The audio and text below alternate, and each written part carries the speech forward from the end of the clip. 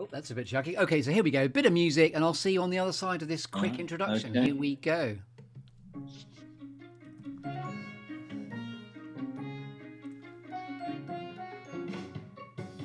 Welcome to another episode of the Good Listening To Show, your life and times with me, Chris Grimes, the storytelling show that features The Clearing, where all good questions come to get asked and all good stories come to be told. And where all my guests have two things in common. They're all creative individuals and all with an interesting story to tell. There are some lovely storytelling metaphors, a clearing, a tree, a juicy storytelling exercise called 5, 4, 3, 2, 1, some alchemy, some gold, a cheeky bit of Shakespeare, and a cake. So it's all to play for. So yes, welcome to the Good Listening To Show, your life and times with me, Chris Grimes. Are you sitting comfortably? Then we shall begin. Oh, yes, indeedy doody. Welcome to another episode of Your Life and Times with me, Chris Grimes. And as if by magic, you'll see what I'm going to be doing here shortly, snagged in my Zoom hole live here on Facebook and for the Buzzsprout platform that the podcast is eventually hosted on, and UK Health Radio. I'm very, very delighted to welcome to the Good Listening To Clearing today my esteemed friend, colleague, lovely human being, actor, magician and magic advisor, Mr. Peter Clifford. The sound of one man clapping. Sound of one man clapping. Yeah. It's just... You are Good very, afternoon. very good afternoon, and it is a sunny one at that, is it not? Yes, lovely. And lovely. if you remember, just right. Just want to be indoors right now, shielding the sun, so there's no. Yes, thank you for hiding indoors to speak to me. So yes, we go back many years actually. We met on Richard da Costa's boat once, and we had a really lovely, quick exchange of ideas. I've seen you at the Tobacco Factory in Shakespeare at the Tobacco Factory many times too. I know you were in Twelfth Night. I'm thinking. Actually, slightly awkward. I didn't see that one, but I'm guessing you might have been an ague cheek, or what might? No. I was Antonio in that one. Yes, good memory, please. Funny enough, I played Feste in one that was in Bath the same year. So I did 12th Night twice in the year. Well, there you go. You're very versatile. We know that. I've done 12 productions with Shakespeare at the Tobacco Factory. So it's one of those you might have seen. Which is a real Andrew Hilton institution here in Bristol, where we're both based. So if people want to Google Shakespeare at the Tobacco Factory, that was an extraordinary institution. So it went for about, how many years did it go in total? Still going. It's still going. It's just morphed into a touring company now that has a time at the Tobacco Factory. So it still performs there, but it goes on tour now. Wonderful. And you are a magician and an actor. You do close-up magic as well, which I know to my own cost. I'm kidding. Because we met, if you remember, just before the zombie apocalypse. Do you remember? We had a coffee and a breakfast together. It was almost 2 days before the zombie apocalypse hit in terms of lockdown. And you do close-up magic. And that was the day my pants mysteriously disappeared. And I'm still wearing them. I'm still wearing them. The big reveal. Here they are. Chris's pants have been returned. So yes, you and sorry, I'm just messing with both of our heads here. But you are a very skillful and adept magician. You were about to do a live show that then got postponed because of the pandemic. I was, yeah. Magical Mythologies. That was it was going to be on at the Wardrobe Theatre. It was sold out, and then I did the dress rehearsal on the Monday. And then that Monday night was when everything locked down, because I was going to open on the Tuesday and all locked down. I was sort of speaking to them beforehand, thinking that it was probably not going to happen. And also I was beginning to feel a little bit socially irresponsible being on stage and cramming people into a room just because I was there. It was a strange time. And in fact, coming full circle, just literally 2 days ago, I was stuffed in a venue again for the first time in all that period. I went to see the Bond film, actually. I'll give no spoilers, but it was my first experience back in quite a packed auditorium, actually. So it's quite interesting how the world hasn't quite fixed itself yet or normalised, nor will it, but it's... No, it's still a strange time. And audiences are strange. I did a tour of the Three Musketeers recently, and the audiences for that were sporadic. So it was odd. People weren't quite coming back with confidence yet. So if I may, that was a bit all for one. And where is everyone? Very much so. Very much so. All for one. All for, we'll stop there. The sound of one man clapping. Exactly. You were there. You were there. That was you. It was you. And I'm surprised we haven't actually worked together. I'm surprised we haven't been on stage together, or have we? And I've forgotten. No. We did a short film. We did a short film together. We did. You were a zookeeper, so we have. I was thinking we hadn't, but we have. But we've never been on stage together. But we were, yes. And by the way, just to blow a tiny bit more smoke at you before we get on the open road of the storytelling construct of The Good Listening To, Your Life and Times with Chris Grimes, where I'm very, very much looking forward to bathing you in the sunlight as we find out the story behind the man that is Peter Clifford. You are also a magic advisor, which is quite an enigmatic title. And I know that in your wonderful, illustrious career, you've also done the magic advising to the likes of Derren Brown and David Blane. So do you want to just tell us a little bit about that? Well, yeah, I was a magical advisor for both Derren Brown and David Blane.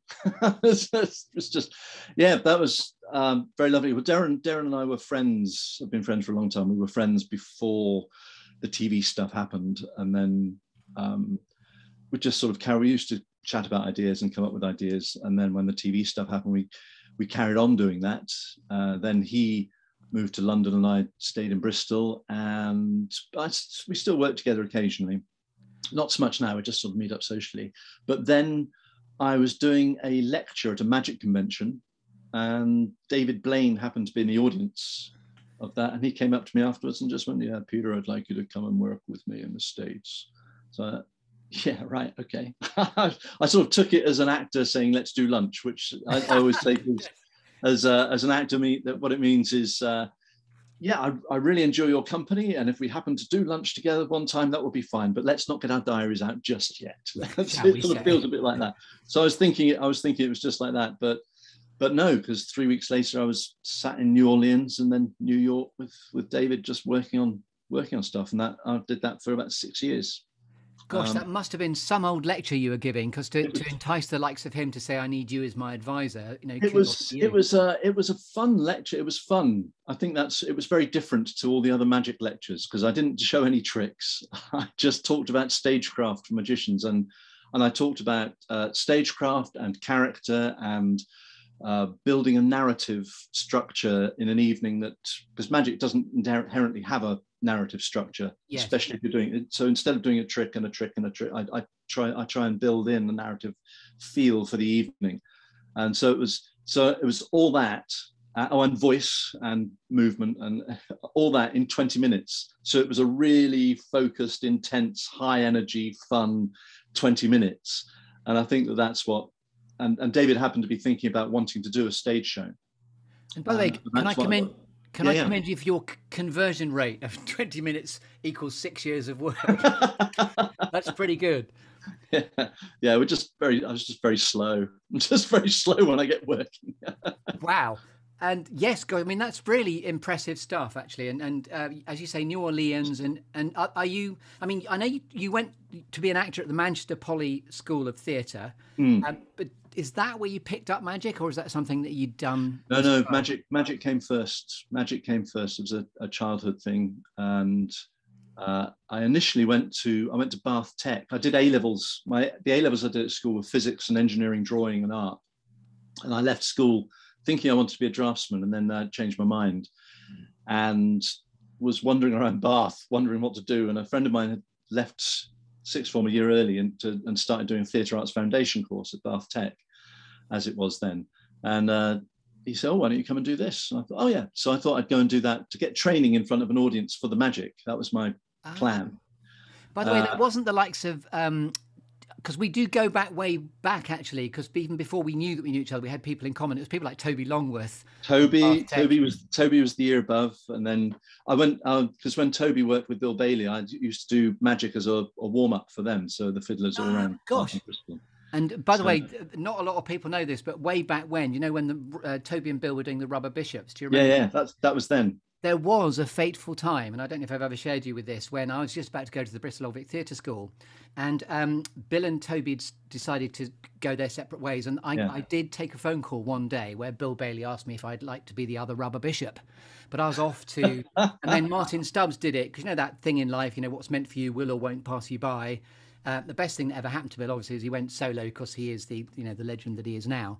But Toby, you mean? Because Toby does voiceovers and he's there. You hear him all the time. What happened to Bill? Yeah, no idea. It could be a dancer like you're a magician. Bird watching. Yeah.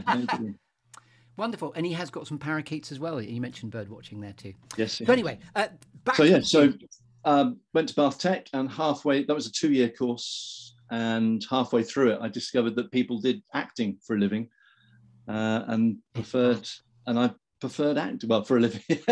People did acting, and I got caught by that and preferred it. I found it a more fulfilling experience and performance and way of storytelling. And so I applied for drama schools. I applied to the Old Vic, and went on the weekend there, but I'd already got into Manchester, and I grew up around here, so I was going away. Wanting to go elsewhere, yes. Yeah. Which was great. Yeah, went to Manchester, had a fantastic time.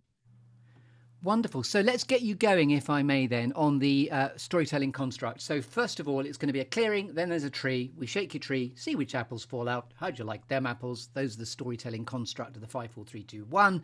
Alchemy, gold, cheeky bit of Shakespeare, a sort of bonus squirrel, and then a cake. Hurrah. So let's get you going. As a reward. Excellent. What is a clearing like for you, Peter Clifford, literally or metaphorically, please? So clearing is going to be Cheryl Downs, is going to be where we're going, especially on such a lovely day. I thought about, because I wasn't quite sure what it was and what I was going to be doing there, but Cheryl Downs has been a constant in my life, and it's sort of my favourite place, really. It's between sort of Avebury and Melksham, and it's a white horse. So if you drive along the A4, before you get to Avebury, on the right there's a downs with a white horse on it, and the village of Cheryl is just down below, and that's where my father was born and grew up. My gran lived, and ancestors of mine have been there for generations. So the Clifford dynasty.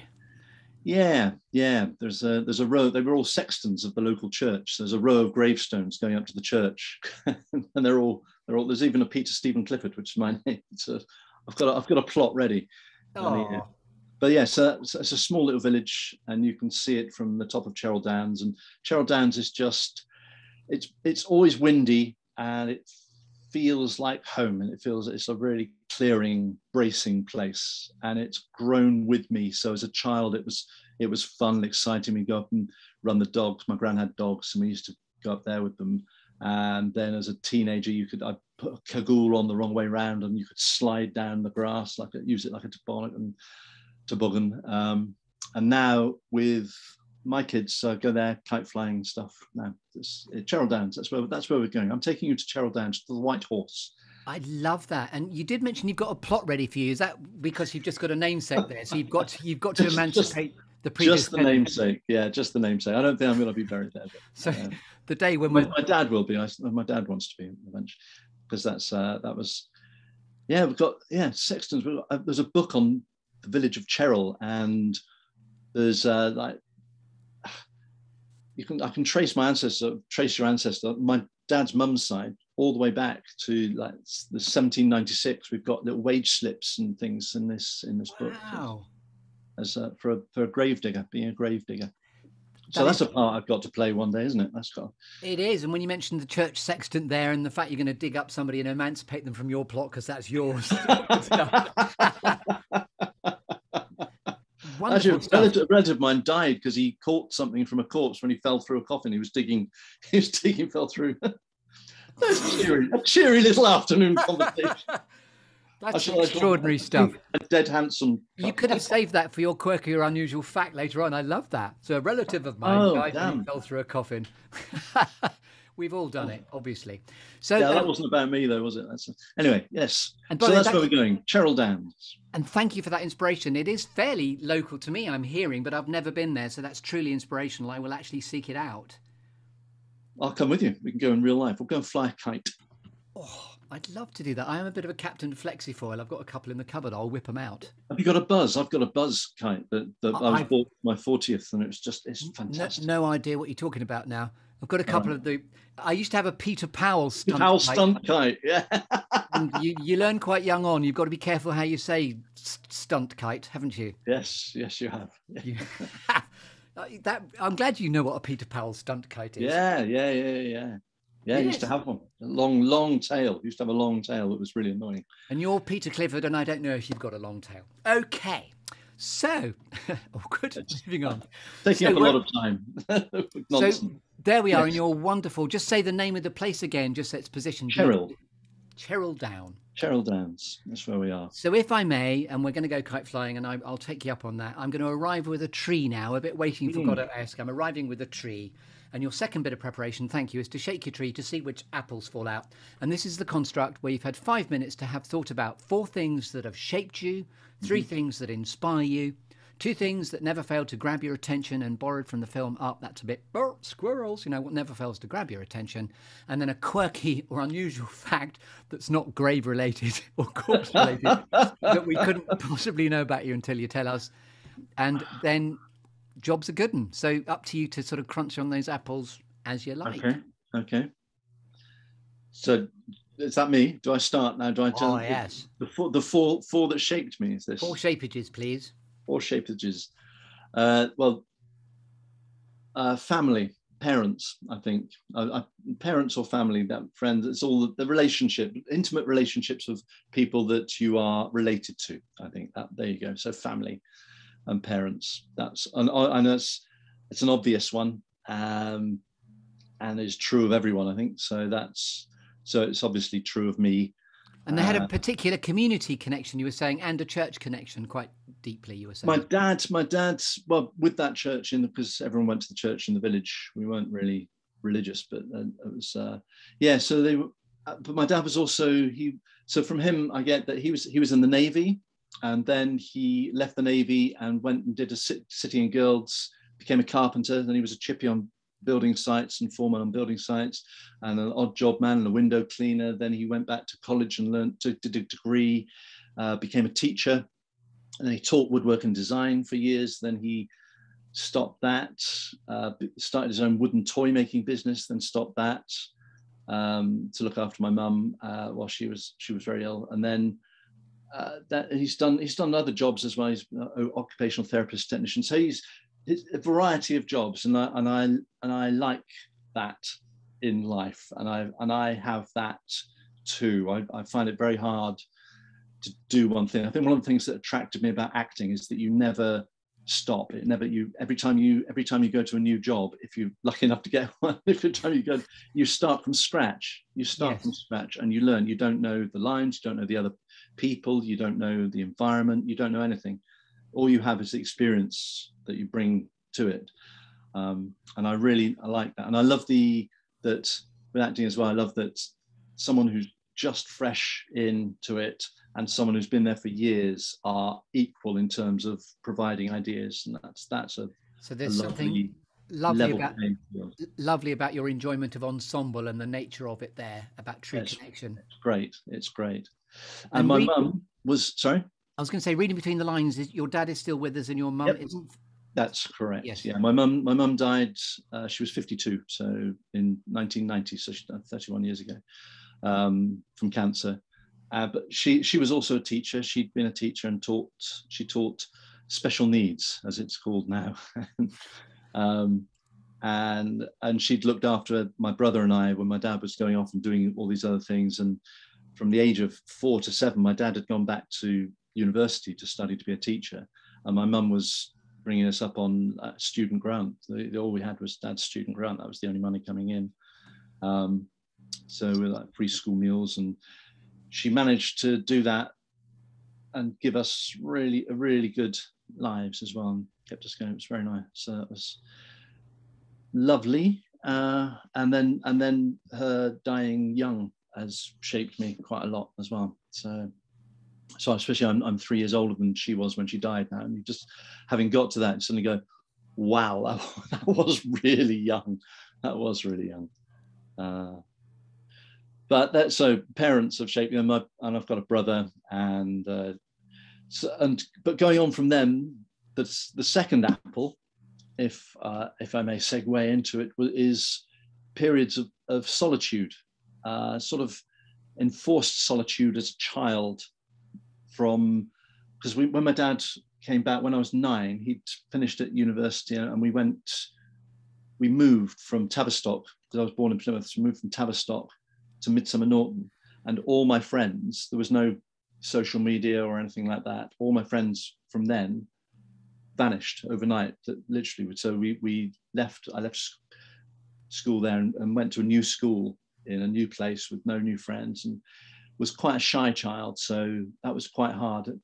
And then 2 years later, we were leaving that one and moving to another school, and all the friends that I'd made went to one school, and I went to another one on my own again. And it was a school where it was like the village feeder school, so all these ready-made friendship groups came in from all the villages around, and I went from the school in Midsummer Norton in that town. So it was, again, it took a few years to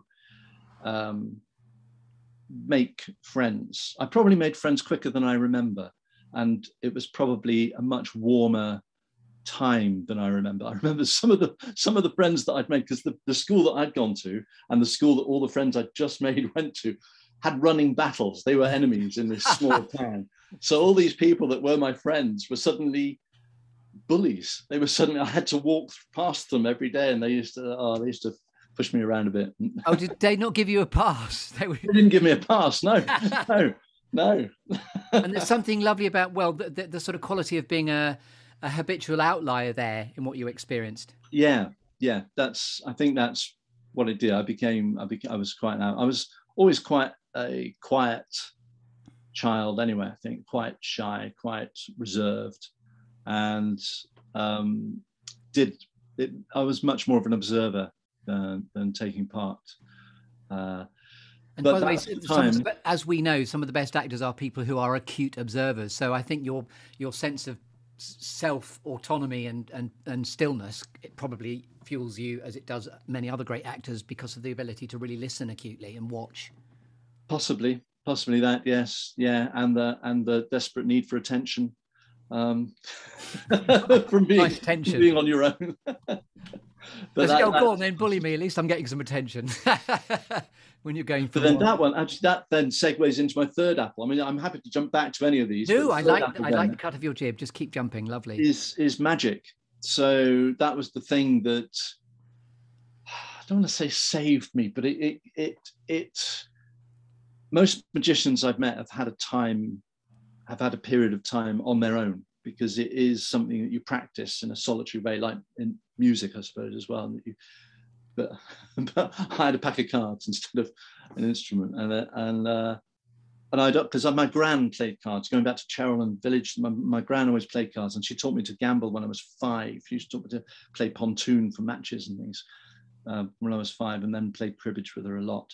So I love playing cards, and I like puzzles, and the two just seemed to go together. And then there was a sense of, because my parents, I think, because they were so focused, because we didn't have a lot of money and they worked so hard, there wasn't a lot of time to go, oh yeah, you're brilliant, well done, or anything like that.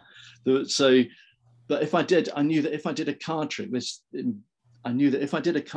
to my dad or my mum or my brother, if I did a card trick to them and they didn't see how it was done, then I'd done it well, because that was the sort of point. So I was sort of getting that affirmation without them having to say anything, really. It was just wow, and shuffling the cards, there was something therapeutic. I always say it stopped me from rocking, or banging your head on the wall. yeah. My wife, who's a psychologist, says that yes, it's just another form of self-stimulation, which as a 12 and 13-year-old, yes, what else was I going to do? So I shuffled a pack of cards.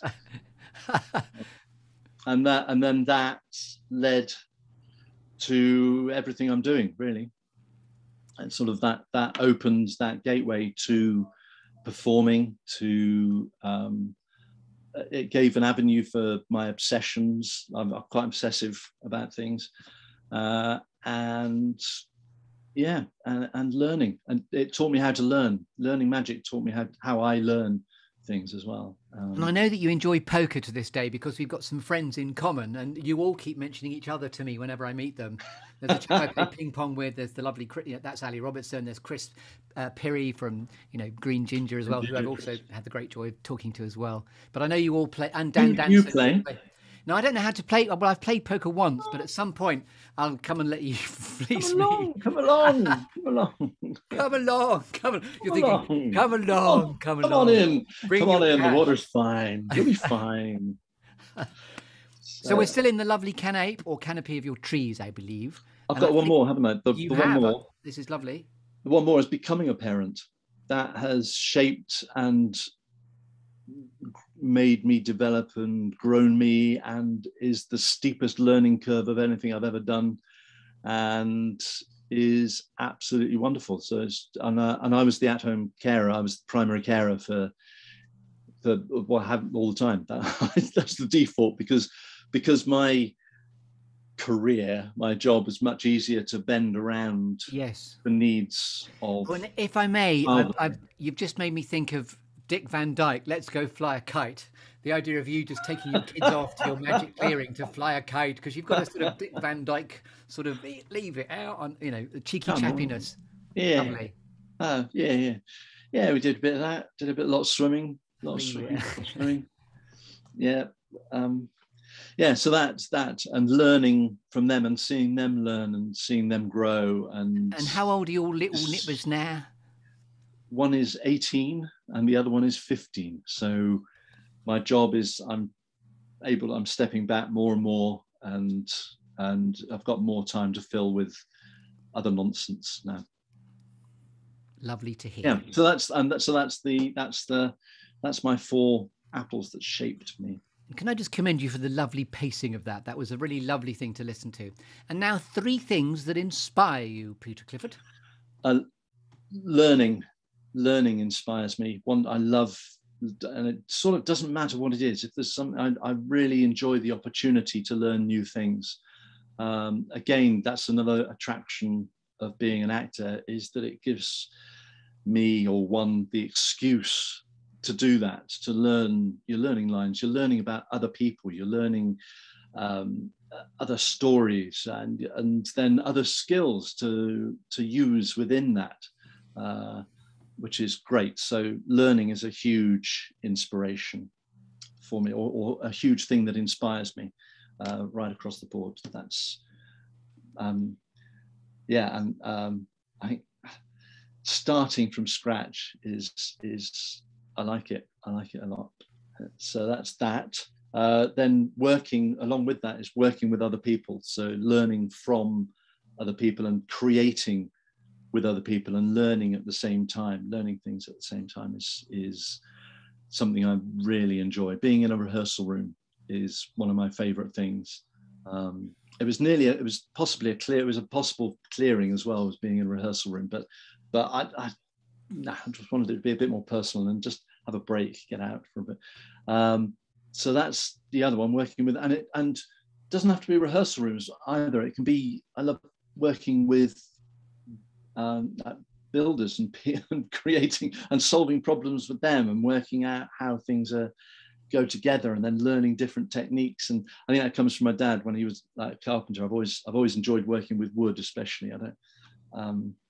And in lockdown 1, I built a patio. That was my lockdown project. I learned to make cement and mix concrete and built a patio at the back. So we've got an outside living room so we can have people around and all be outside. That was the plan. I was strangely available to come round. Yeah, well, there you go. By the way, when you were talking about woodwork, then I was thinking of Geppetto and that I've made myself a son. I've made a child. I've made myself some friends. Here they are. Just I'm teaching them to play cards. I'm J.F. Sebastian from Blade Runner. Is that okay? That's great. Go there. Love that. So creating with other people, that's inspiring, whatever that might be, but creating something with other people. By the way, you would be a lovely Geppetto, just putting it out there, dear. I'm just looking at excellent, you. Excellent. Marvelous. That's on the list as well. So Gravedigger, Geppetto. This is good. I'm going to end up with write this shit down. It's very characters good. that I should play. The other thing that inspires me is deadlines. Ooh. I think again, deadlines I find exciting and challenge. I like challenges are inspiring as well, but a deadline will make me work, and I enjoy creating up to the wire. And then beyond, with shows, of course, you get yes. You've got lots of deadlines. There's the deadline of opening night, but then that's when you find out how it actually works. Yes. If it's a live thing, how it works in front of the audience. I always think of the audience as the final cast member that didn't bother turning up to rehearsals. Yes. So they're going to have to improvise, whatever it is. And coming full circle, that's all for one. And there you are. Yes, there we go. Oh, they're here. They're here. Excellent. Marvelous. Excellent. You laugh at this bit. Oh, you're not laughing at that bit. I'll try it like this. No, yeah, that worked. Okay, great. So yeah, the continuing development of that. But deadlines and the challenge that they are, I find inspiring and inspires me to work, because otherwise I could easily get distracted by learning other things. And we're coming on to distraction shortly. So anything else that inspires you? Yes. Well, we do that now.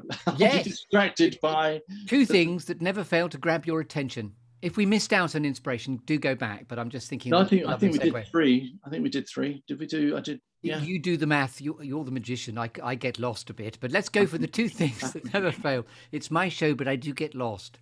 One of the other distractions, things that will help me if I haven't got a deadline, are an unfinished puzzle or a puzzle. I like puzzles, so and it doesn't matter where I am. If I see if there's a Rubik's cube that someone hasn't solved and it's in the corner, I will see it. It's like oh. By the way, but we'd have been very good childhood friends, because I never ever managed to solve a Rubik's cube. So in my bedroom there would always have been, or wherever else in the house it would be, I'd never have solved it. Well, I'd have come round and solved it for you. And then yes, 1980, I've spent a lot of time at school. That was one of the ways I started making some friends, was that there was 3 or 4 of us that just became obsessed with this new puzzle. And we spent weeks just working it. And now it's gone mad. There are films on YouTube of people being too blindfolded with music in their ears going... Insane. Solving them while they're juggling them, and solving them in seconds, blindfolded. And you just... What's the world record at the moment? 3.7 seconds or something insane. I was proud I could do it in under a minute. I was usually around 40 seconds, 45 seconds. But that was, and I found my own way of doing it. I've realized now there's much smarter ways of solving it. Okay. I'm tempted. I'm very tempted to learn one or learn the new techniques, but then it's just, I can solve it if it's there. Yes. And a pack of cards will always distract me. So it's for a similar feeling yes. There's a pack of cards. And are you going for that for a combo of one thing that distracts you, puzzles, cards, Rubik's cubes, or you get that's all that? No, that's the combo. That's all that sort of thing, like unfinished crossword puzzles, not so much jigsaw puzzles, but more those metal, those Chinese metal puzzles. Yes. If I see one that I'd not seen before, I want to know how it works. I want to solve it and play with it. That's that tactile. I just did a visual thing of the extent of my magic capability there. I did a sort of. Did you see me join that? Anyway, great for a podcast. Some magic tricks happening there. Very enjoyable. Thank you, dear. So now a quirky or unusual fact about you. No. The other. I've got another distraction. I'm so sorry. I thought I'd comboed them, but no. Come back. No. They're as combo as in that's one. Thank you. And then so combine that. The other one is nature. Really, it's because I was thinking, oh God, what is it? It's spider's webs. I'll always watch a spider making a web, because it's just amazing. I don't understand. I'd love to know what they're experiencing and what their experience of existence is. I wish I could find. to do these complex structures, and you sort of look, and the strand, they reinforce some strands that you just we're all thinking, I wish I could fire silk up my butt when we're looking at yeah, fantastic. absolutely, but also stars at night, a night sky, and the way a wave hits a rock, all these things I will just be distracted by and want to understand, or I think, yeah, it's something about understanding or experience and understanding of. Yes. And they all just they're all things that give me a sense of wonder, I suppose. That's what that is. So it's things that give me a sense of wonder. But nature is nature. I commend you, and I love the cut of your jib. I love that. Thank you. Very exciting. It's lovely. And now, a quirky or unusual fact about you, Peter Clifford, that we couldn't know until you tell us.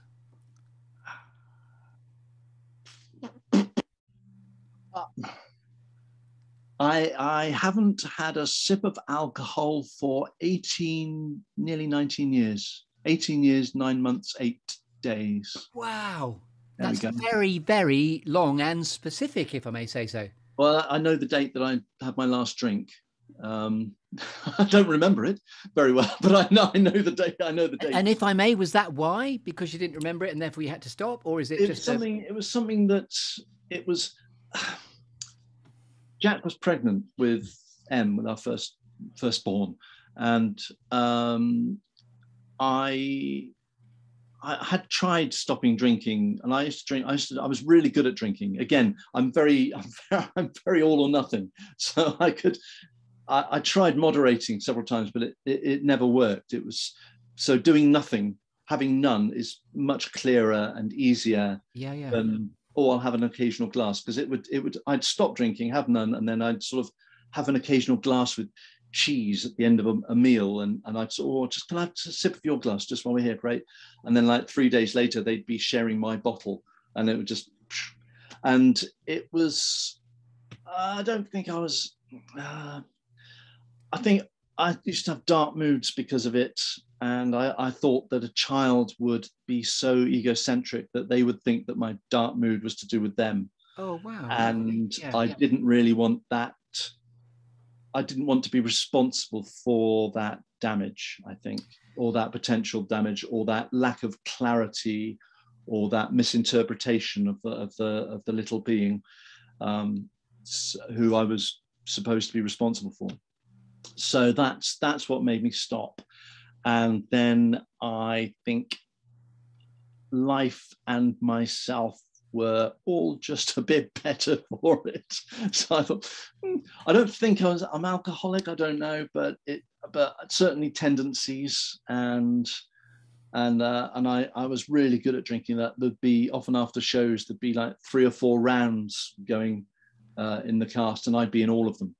So because no one else drank fast enough, and it was. So yeah, so there you go. There's an interesting. That was great. That had great seismic depth to it, because you looked. I was assuming that you were really struggling to find one, but you actually had a really seismic one to land there.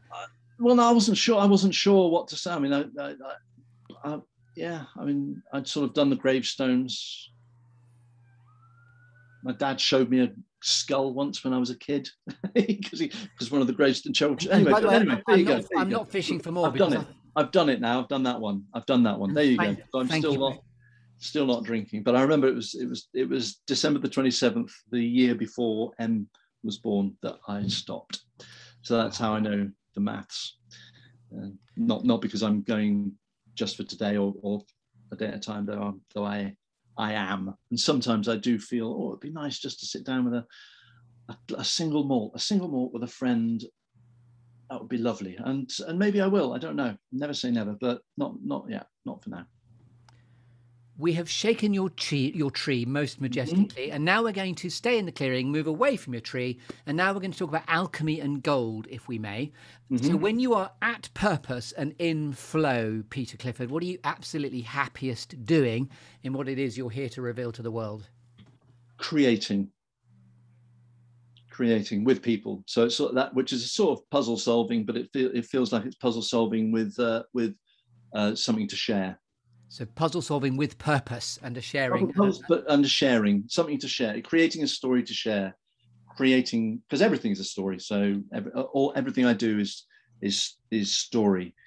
I've realized, and also the interaction that you create with the audience is a story that they can tell, created in the moment, and that you can tell. So it's something that's, and live as well. I prefer creating something live with people. That's what I enjoy doing most, whether that's in a rehearsal room, in a cafe, in my house, or even over Zoom. And if I may, there's a lovely reincorporation gift there of, again, all for one and one for all. One for all. That's very good. Lovely. And now I'm going to award you with a cake, if I may. So rather than just splotching it in your face, this is now moving towards the sort of legacy of our conversation. More of a pie. A cake. So do you like cake or do you prefer pie? Some cake, I will eat cake. I haven't got much of a sweet tooth, so I was going to sort of say a savory rice cake, maybe. I could have that, or Jaffa cakes. Jaffa cakes, I like Jaffa cakes. Okay, so if we may, we're going to get a big wodge of Jaffa cakes, which is your metaphor now for interpreting that through the lens of cake. And this is the legacy of the conversation, whereby the cherry on the cake is to invite you to answer stuff or think about stuff like, what's a favourite inspirational quote that's always given you succor and pulled you towards your future? Mm-hmm. What's the best piece of advice that you've ever been given? And or what advice might you proffer to a younger version of yourself? And then finally, inspired by Here Comes a Cheeky Bit of Shakespeare, all the world's a stage and all the men and women merely players, the epic 7 Ages of Man speech. Mm-hmm. And you talked beautifully about the gravestone that has your name on it, Jaques. Yeah. How, when all is said and done, Peter Clifford, would you most like to be remembered? Yes. Okay. So it's quite a multi-layered. All of those. Good luck with that, and I'll see you in a couple of minutes. Okay. So quotes, am I allowed to do some that I've come up with? I'll do some that I sort of distill. I love quotes. I love finding quotes, and that's another thing that distracts me. Actually, I love quotations and things that are brought down into a pithy one-liner. So for me, it would be, and I'd give these to advice to myself as well, so I can combine those. And I'd sort of say it's worth the effort, whatever it is. It's worth the effort. And one that I came up with recently, a little while ago, is that an idea is a direction and not a destination. So that when you have an idea, and I find that helps keep the flow going of creativity, because you don't think you've solved something. It's just like, actually, that's a fantastic direction. Let's go that way, and then you carry on in that direction. And life's like that too, isn't it? So whatever you do in life, it's just you carry on in that direction. Don't feel you've got there, because that'll come. Your destination will come at one point anyway. And it'll be nice to finish in the middle of a story. I don't want to finish at the end of a story, because then what will I have been doing? I'll have been treading water from the end of the story to it's like retirement. People's attitude to that, I don't quite get, that you sort of think, oh, stop there. And it's like, no, it's just. I love that. I want to end in I've never heard anyone say that. I want to finish in the middle of a story. How lovely. Yeah. So other people can tell it then. Other people can take it on. So those are my inspirational quotes, I think, that I try and live by. It's worth the effort. You're going to learn a lot, and I'll stick on as well. And because the attitude of learning, I think, is very creative, because it gives a good mental attitude. I remember when I was first going out to work with David Blane, I was thinking on the plane out, I was thinking, what the hell's going on? I've got nothing to offer this man. Because he could have anyone he wants in the world to come and work for him now. He can have anyone. What the hell am I doing? I've got nothing. And then I just thought, I'm going to learn so much. This is so exciting. I'm going to get to learn so much doing this. And going in with that attitude of wanting to learn just made me really creative and more useful, and probably why it lasted 6 years, because I was suddenly there going, no, let's learn what's going on here. How does this work? What's going on? How can we make that work? How can we work with this? So which was lovely. So that was good. And so gravestone, legacy, I think, just as someone who helped. That's it. I'd like to be remembered as someone who helped. So there's a positive, I think, had a positive impact mostly. So here lies Peter Clifford, someone who helped. Someone who helped. Yeah. I want to come back to that in a moment. Just because you're being so wonderful in the alchemy and gold you're giving me, what's the best piece of advice you've ever been given? Ooh, again, so much.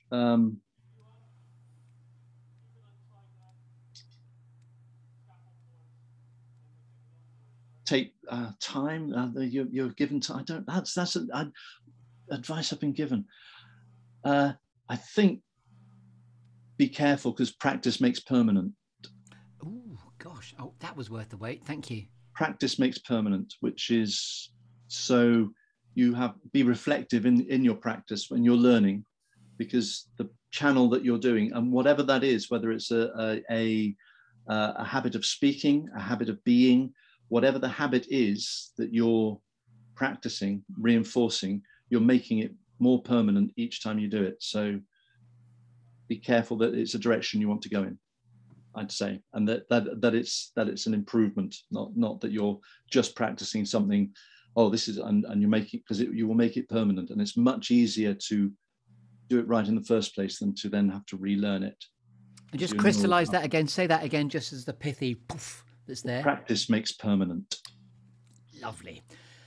I'm going to come back to the gravestone in a moment, but where can we find out about you on the internet? Because I remember asking you before we started today, and you were like, "Oh, I don't know." So I'm very hard to find. I've been very lucky that I haven't had to push myself in that way, and I get asked to do things and fun things with that.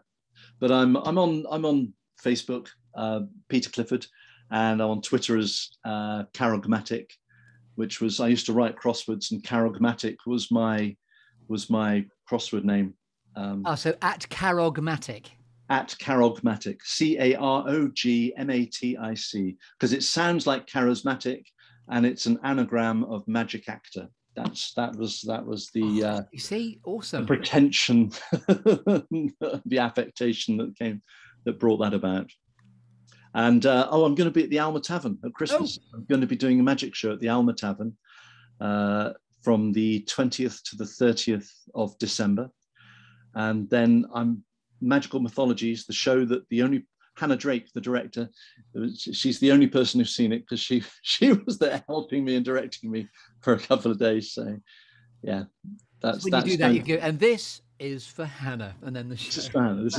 That's coming back. That'll come back next spring, I think. Yes, but it will happen. I will do that at the Wardrobe Theatre. But so Alma Tavern at Christmas is, if you want to come and see some magic, some Christmas, Peter Clifford's COVID-compliant Christmas conjuring. Magic matters. Lovely bits of linguistic loveliness there. So, yes, you've been listening to me, Chris Grimes, and this has been Peter Clifford. As this is your moment in the sunshine, and we've got about a minute and a half to go if we want to, and we don't have to, but is there anything else you'd like to say as a result of having been here? It's lovely. It's been a lovely hour, or so, less than an hour, but yeah. I haven't really got much else to say. I mean, I could chundle on for hours, I've discovered. It was amazing that I did that 20-minute talk, because when I'm asked and there's no deadline, there's no finish, I compliment your conversion rate, 20 minutes to 6 years of work. So, yes, you've been listening to me, Chris Grimes. This has been Peter Clifford, Your Life and Times with me, Chris Grimes. This is also on UK Health Radio. So until next time in the clearing, to your good health and to your sincere good health as well, Peter Clifford. Do look out for us on Buzzsprout as well. And also, I'm in the habit now of doing these as live on Facebook and on LinkedIn too. So thank you very much indeed, Peter Clifford. Thank you, Chris Grimes. And good night.